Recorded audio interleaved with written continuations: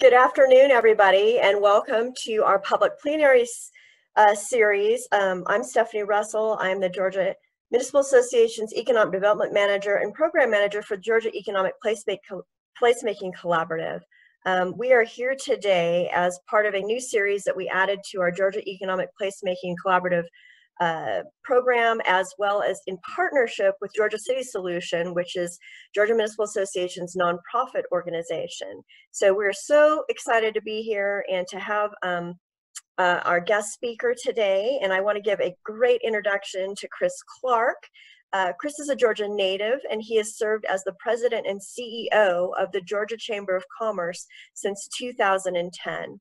He received his bachelor's degree from Georgia State University and his master's degree from Georgia College and State University.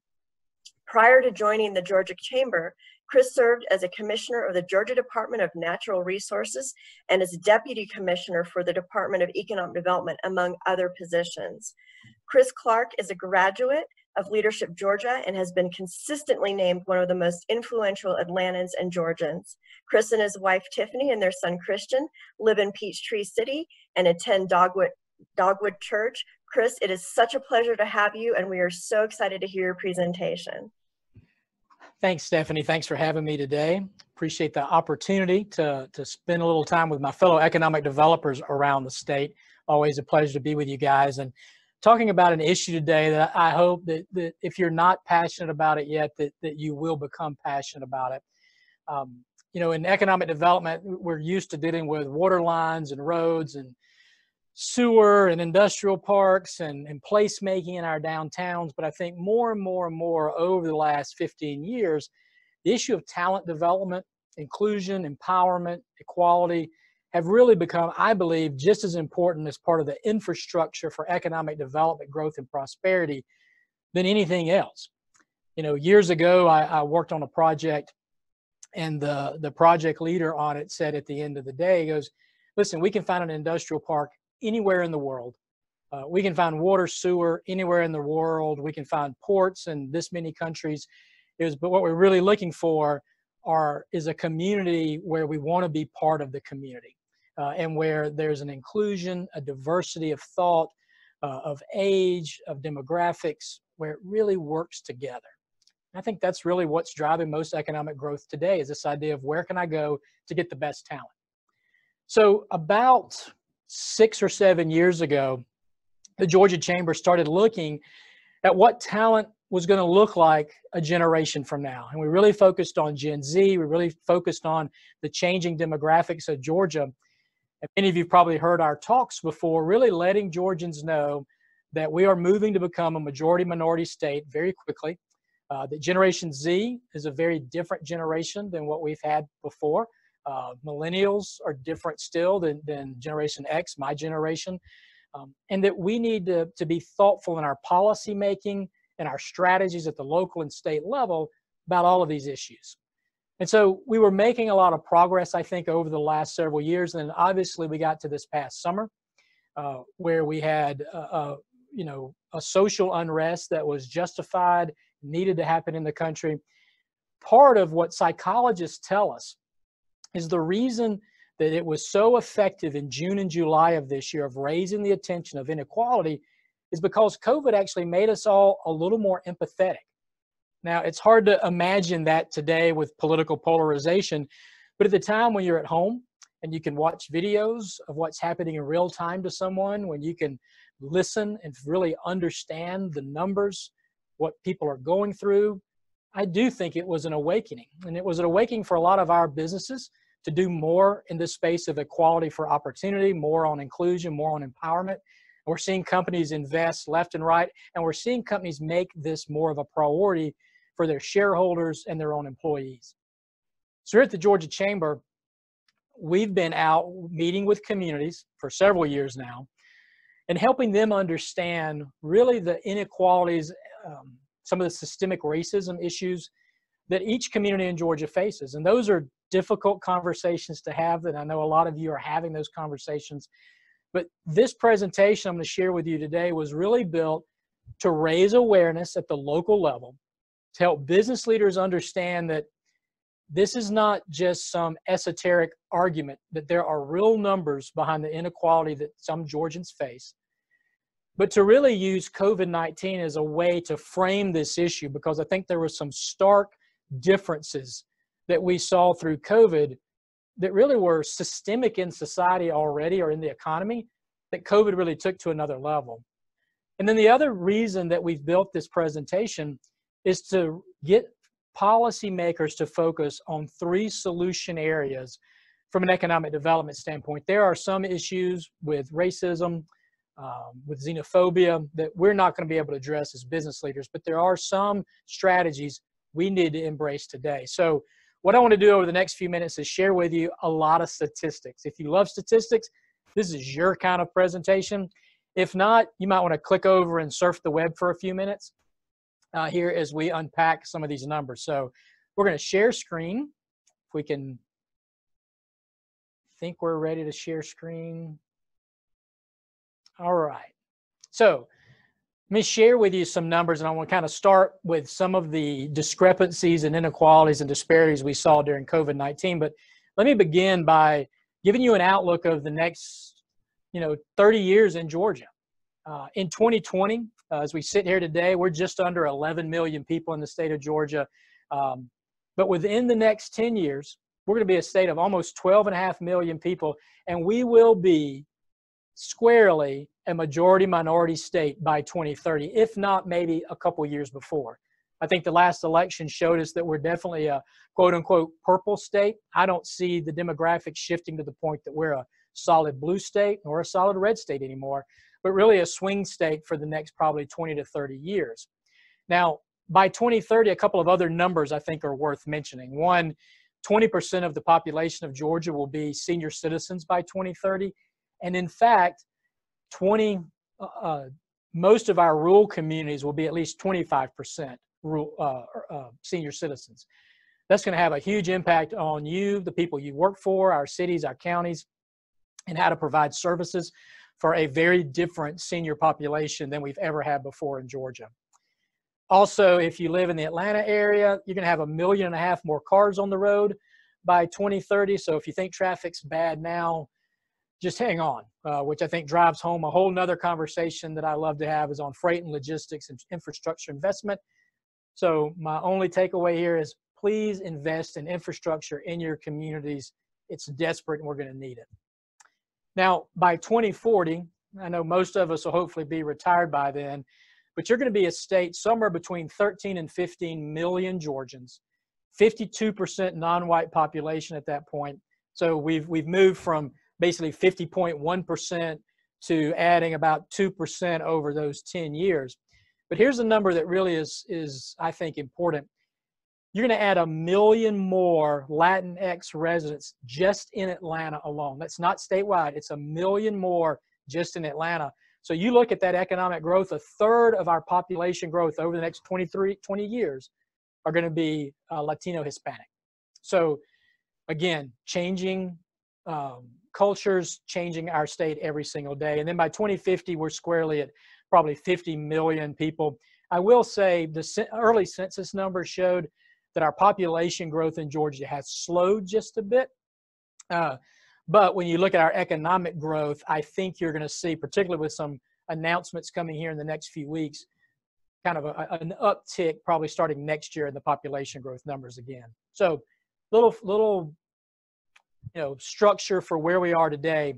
Let's look at the COVID-19 impact to the economy, not just in Georgia. I'm going to share with you some national numbers and some Georgia numbers, but I will tell you the national numbers mirror Georgia's number, and I just use national because give you a better context.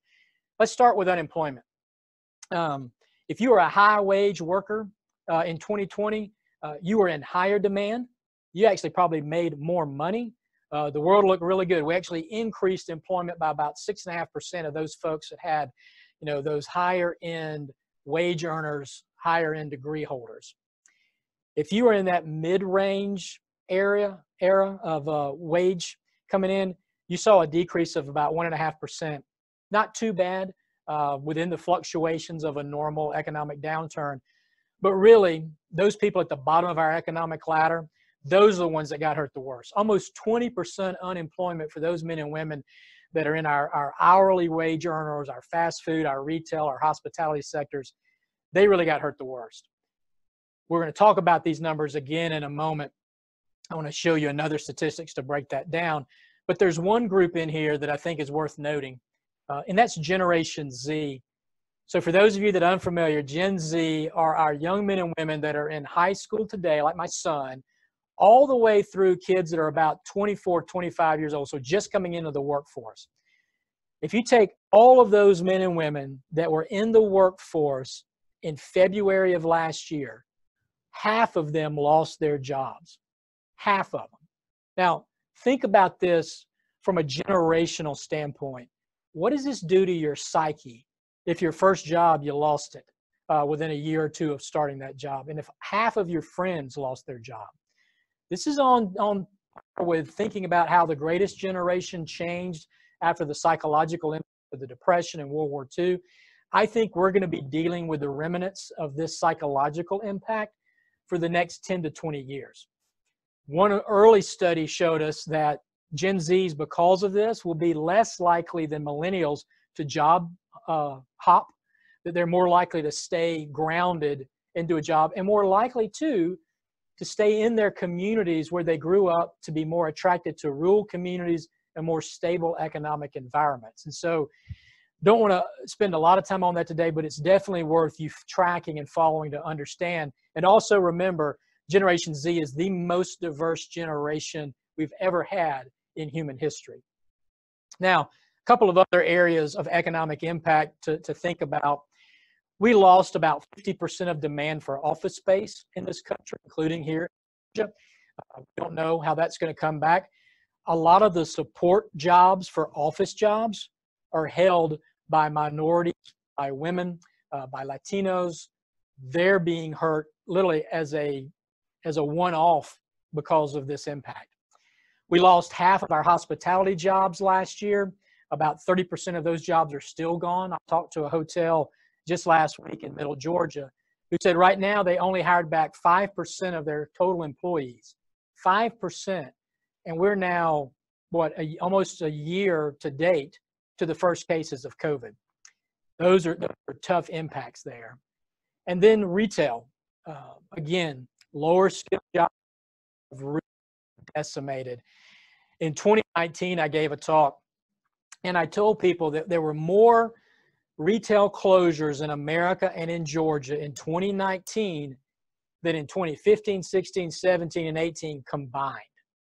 And that the impact of Amazon and online retail was coming on fast and furious, and we should really expect to lose 100,000 retail establishments in America by 2030.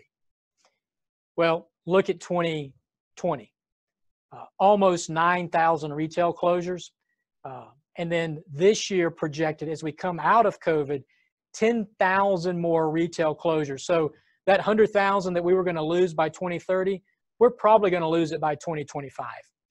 Online, everything, the internet of everything is changing retail. And these are jobs typically held by younger workers, disadvantaged workers, lower skill workers that are going to be impacted again and again and again as we move through COVID. The other group that was disproportionately impacted by COVID are really our small businesses, right? Let me frame these three statistics for you. If you look at Georgia's small business growth, you know which demographic was the fastest growing for business startups? It was actually Hispanic female entrepreneurs, followed closely by African-American female entrepreneurs. Sad thing is, both those groups, so they're generating a disproportionate share of new companies, they also have a disproportionate share of business failures, which we'll talk about in a moment. So here are the three statistics. We had a 31% decrease in small business revenue in Georgia last year, 31% less businesses opened last year than in a normal year. Good news was Governor Kemp, our economic development men and women like you, the Department of Economic Development, were able to bring in a lot more larger companies that have actually helped our employment grow. Great news statistics. Georgia had the fourth lowest total job loss in 2020 of any other state. And in the fourth quarter, we had the second highest job growth. So while our small businesses have suffered, our larger companies have done quite well. Again, those higher wage earner companies. What worries me the most is the impact, though, to minority-owned businesses. 41% of Black-owned businesses closed during COVID. Most of those haven't reopened. Now, nationwide and in Georgia, we lost about 22% of all businesses closed at some point. Most of those have reopened now. I think we're still probably around 20% of restaurants and 30% of bars haven't reopened, but generally, business has been able to come back. If you're not reopened by now, you're not going to reopen. That's just the sad state of the situation. But we also know that minority-owned small businesses are the best way to move a family out of generational poverty. The research is there all day long to show if you can start your own business, you have a whole new career path and opportunity for you out there and for your kids and their kids. And so when we take out almost 50% of those men and women that were pulling themselves out of poverty into a better world, we really set ourselves back and the economy is set back. So some pretty severe numbers there for us to think about. And then I've got one more I want to share with you here from COVID. That unemployment number I shared with you a moment ago, 18% low-wage workers. If we look at all unemployment for 2020, particularly during the main COVID period, white unemployment was around 13%, highest that we've had since the Great Recession, actually a little bit higher. But guys, look at Black unemployment, 17%. Latino unemployment was 19%. If you look at Black female unemployment, it was almost 20%. 1 out of every 5 Black women that was working in this country lost their jobs last year. If these numbers don't clearly show you the disparity that exists systemically in the economy, COVID put a magnifying glass on it for all of us to take a look at. So if we can, it's hard these days to agree on anything, right? But if we can agree that these numbers show a bigger problem within the economy, then what do we do to try to counter it? So let me share with you kind of our focus here at the Chamber. We've done a lot of research in this area, particularly with the Gates Foundation and with the Zuckerberg Foundation and other partners over the last 6 years. And what we've found are there are 3 key things for economic prosperity, mobility, and empowerment if we want to help people grow and become more engaged in economic opportunity. The first is human capital. That's the education component. And I want to unpack this in a moment for you. The second one is access to financial capital. Having the dollars, I'll use the example of just starting your own business, right? So we're going to talk about that in a moment. And then the third area is if you've got the education that you need and there's equality there, if there's equality in financial capital access, then the missing link is your ability to plug into greater networks, just like we've got with GMA, like we have with our chambers of commerce. So let me share with you to try to frame up these issues a little bit more here, because I think this is where we start looking at state policy recommendations. It's where local chambers and economic developers, city leaders, county leaders start looking at what they can do to help those businesses and that minority population grow and become more prosperous. So let's start with human capital. Now, we can look at a ton of different data out here, but there's a couple of data points that I think really illustrate the issue that we've got. We know, studies show that if you get a college education or that technical degree, you have a much higher propensity to be successful long-term, either starting your own business or in working your way through your jobs.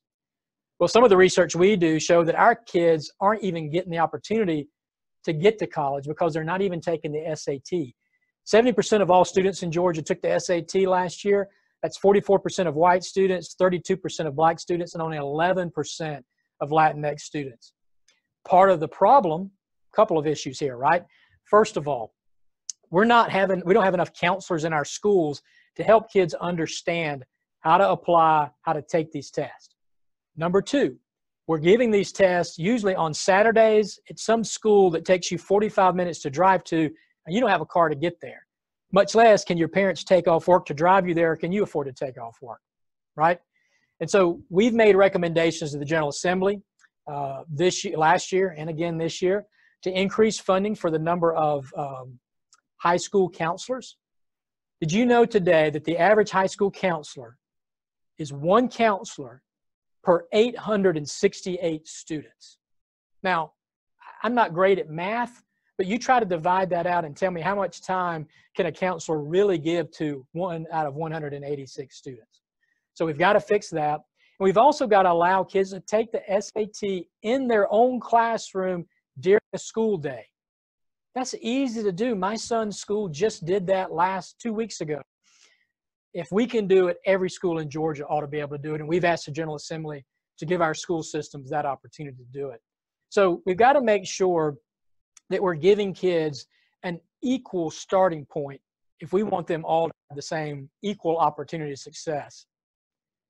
The second area that we've spent a lot of time looking at is once we get our kids in college, what's the magic ingredient for them to be successful? And all the research says you can be in class all day long, take all the classes you want, but you need the real world experience, which means you need internships and be able to work. Well, look at what the numbers show, guys. If you look at all the paid internships in this country, 74% go to white students, 8% go to Latinx students, Asian students get 5% of all internships, but black students only get 6%. Now, you can do the disproportionate back out of those numbers, and it clearly shows we've got a problem. I've talked recently with the heads of some of our HBCUs, and one of them made the point, I thought this was so powerful. He said, I'm sitting here with some of the best and the brightest that I've ever seen, and I look across the highway, and I can see the names on the sides of buildings of the companies where my kids want to go work, but I can't even get them an internship interview there. Right there, guys, is an opportunity for your local businesses, for your companies, to work on paid internships and really focus on diversity of giving these young men and women equal opportunity. The third area, and I'm not going to bore you with a slide on it, that I think is critically important, is making sure that our school systems have entrepreneur education and financial literacy education for all students, so that every student out there gets the same opportunity to understand how to keep a checkbook, how to balance your budget, but also how to start your own business. I love the fact that Georgia Tech, that every single student that enrolls at Georgia Tech has to take a class on how to start their own business. Doesn't matter if you're an English major or whatever, you're going to take that class. And that's why Georgia Tech has one of the highest startup rates of any school in the country. So we've got to focus on this human capital and equality of educational attainment. Next, we've got to focus on equality of financial capital access. And I know this one's a little harder to read, but let me just get you a couple of high points here. If you look at all the venture funding in America last year, 77% went to white startups, 1.3% went to Latinx startups, but only 1.1% went to black startups. Now, you say, well, Chris, maybe only 1% were black startups. No, that's not true. The numbers were much more dynamic. Now, the only good news in this is that female-owned startups did increase from 7 to 11% last year in their percentage of access to venture capital. But we've got to do more work here. One of the recommendations that we've seen gain momentum in some communities is the creation of your own venture firms locally. You want small businesses to start up? Work with your banks, work with some donors, set it up so that every business has access out there. Access to capital is important, but also make sure that they've got mentors to help them be successful. Home ownership is another critical pointer to whether or not someone's going to have financial success. 73% of whites in Georgia own their own home. Only 48% of Latinxes and only 44% of black Georgians own their own homes, have a mortgage. Here's the issue. You say, well, what does that have to do with business? If you go to the bank to start your own company, you got to have collateral. Well, if I don't already have a relationship or a house, I'm also disadvantaged to be able to get a business loan. Most small businesses start up use their house as collateral. So, all right, Chris, well, I want to go to the bank then and get a small business loan. Great. 18% of white businesses were able to get bank loans last year, but only 1% of black-owned businesses. Again, our minority communities in Georgia and in the country are underbanked.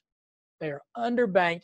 That's why I'm proud when I see Wells Fargo and Synovus and Regions and Truist and others put out new programs specifically targeted to minority business owners to try to help them grow.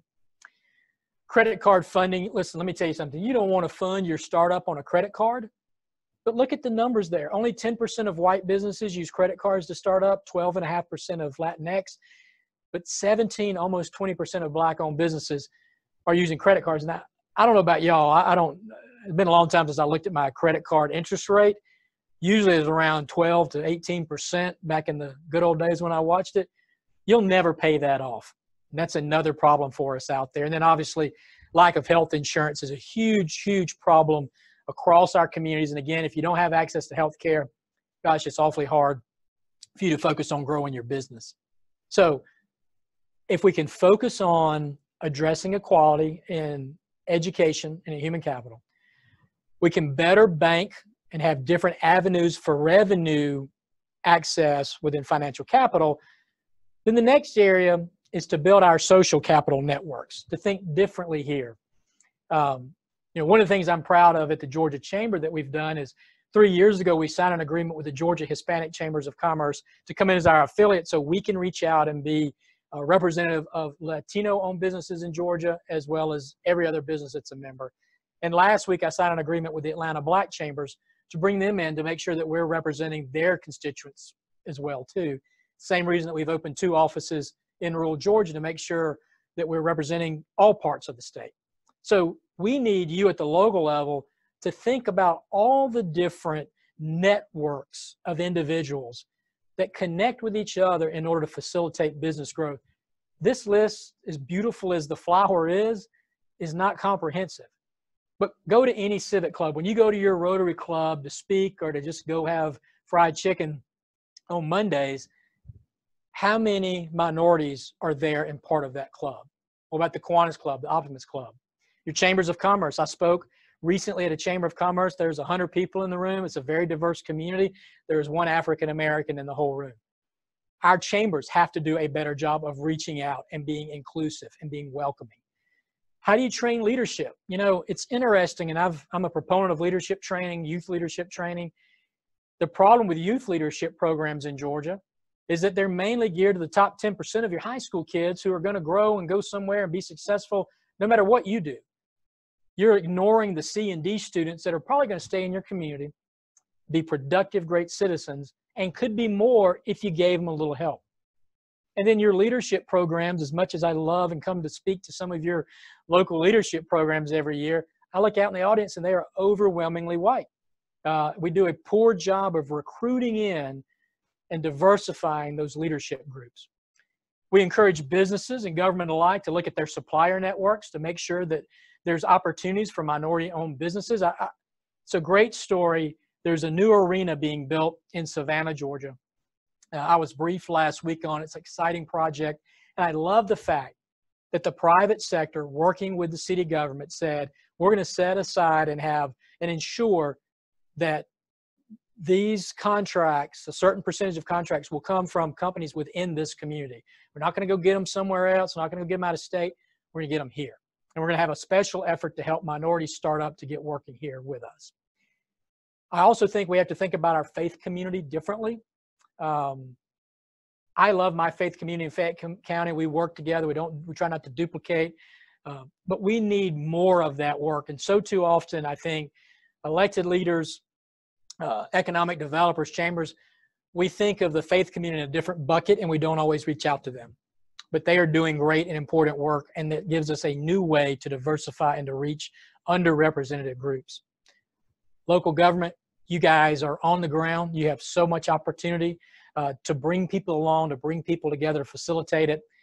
And then lastly, we continue to encourage corporate boards to diversify their own efforts out there. I think that's vitally, vitally important.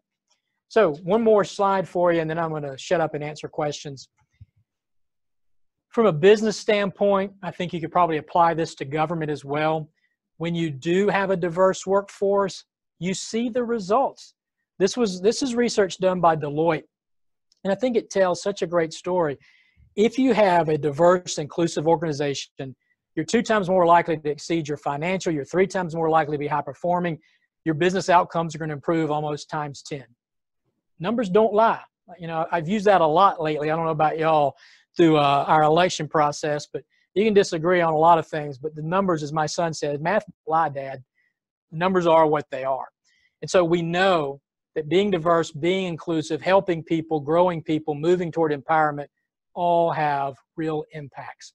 So we'd love to come into your community, talk to your chambers, talk to any groups out there, share these numbers. We've actually been able to lead some communities on some pretty difficult conversations about race. I've been in one of your communities where we had, 300 people in a high school gym. 150 people on one side were all African American, 150 people on the other side were all white. And they literally did not sit together. And we had to lead them through a dialogue and a discussion about the issues that they face. And so we'd love to work with y'all on that. And Stephanie, with that, I'll stop and open it up for questions. And I know I covered a lot really quickly. Chris, thank you so much. That was fantastic information. And we do have a couple minutes for questions. If you want to throw some questions in the chat, we'll be happy to address those. I just ask everybody to go easy. I'm in the middle of a legislative session too, so don't ask me too tough of questions. This presentation is recorded, so it'll also be available on the georgiacitiesfoundation.org website shortly.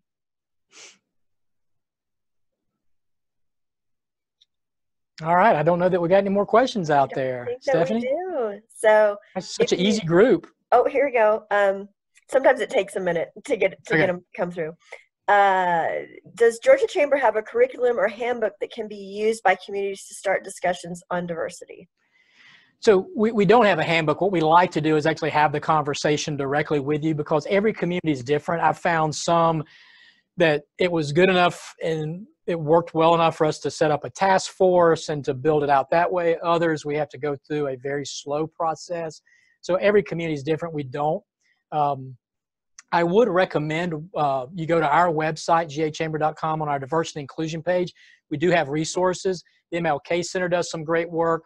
There's a great workshop that's being developed by the Human Rights Museum here in town that can come in and facilitate this. And I tell you, another great way to start this conversation is to reach out to Todd Gross at the Georgia Historical Society and ask Todd or one of his team members to come and talk about the history of race in your community. They can frame this issue historically to tell you exactly what the world was like, how we got to where we are today. It is a powerful, powerful discussion. I kind of focus on where we're going. Todd really focuses on where we've been. So I'd encourage you to reach out to him too, but go to our website and look at that resource page there. Let's see if I've got anything else.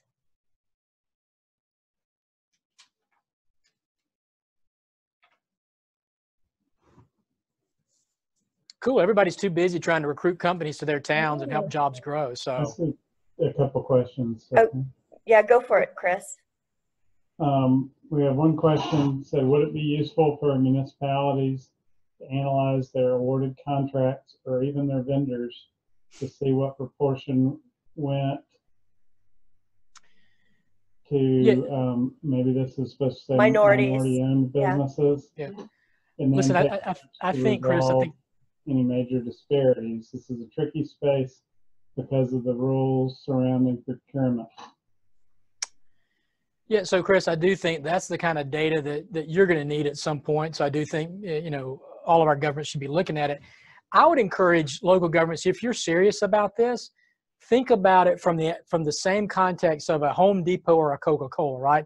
They actually set up a program to nurture and groom and support minority suppliers. I mean, it is a whole big deal. There's somebody in charge of it.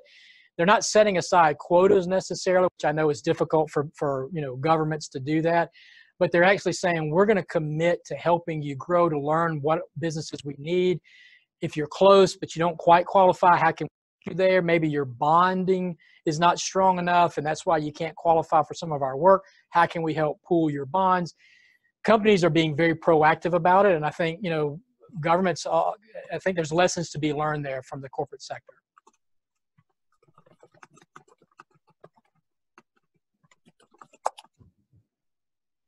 One last one, and then we'll wrap up. Do you have any resources specifically for nonprofit arts organizations or ways to adapt for us? I don't. I haven't been asked that question before. But quite frankly, I don't know what the difference would be between any other nonprofit and an arts organization. I mean, if you know, you're gonna have to have some of the same hard discussions, real strategies. But no matter what organization you're in, you have to have a heart for listening if you want to have these conversations, and you can't take things personal. Can't have thick skin. You have to really be vulnerable and say, I'm willing, I care enough to have this conversation. And I'm not going to wait for you to come to me. I'm going to actually go to you on your turf and have a conversation. Now, it might not go great. It might not solve all your problems, but you start and you develop a trust that long-term, and, you know, and maybe part of this discussion too is you're having a discussion with your own organization. We've done that here at the Chamber. It was brutal. There were people crying, hugging. We had conversations start that we never had before, but it's a process and you've got to start it somewhere. But the longer you wait, I think the further behind you fall. And many of you out there, like in the arts, you're going to look for grants and donors. Those grants and donors are going to demand that you have a diversity and inclusion effort, that they can see it, that it's in writing, that's part of your DNA. So you gotta start somewhere. But I'd encourage you just to go listen to each other and accept that you've maybe screwed up and hadn't done the job you need to do before. We can all do better in this area. And the last bit of recommendation I beg of you, if it's at the community level, in your own organization, many of you are going to think about putting together a task force or a committee to work on these issues. So from one of my members, he explained it to me this way. His company, a big, huge national company, set up a D&I committee within the company to help nurture employees to move them through the corporate ladder. And they had a steering committee. And he said the problem was the steering committee were all people that looked alike, that the white people in the organization didn't engage in the D&I discussion at all. They felt it wasn't for them, or maybe they weren't welcome. But the truth is, those were the men and women that were making the decisions. So everyone has to be at this table, young, old, black, white, Latina. Everybody has got to be represented at that table if you want success. Fantastic. Chris, thank you so much for joining us today. This has been incredible and such great information and very relevant to what we're doing in our Georgia Economic Placemaking Collaborative. We practice place-based economic development, and as you know, that's a bottom-up process, and it's rooted in equity and inclusion. So thank you so much for joining us and being a part of our retreat. Once again, this presentation is recorded and will be available on the georgiacitiesfoundation.org website. This concludes our first day of retreat. Thank you so much for attending, and we will see you tomorrow.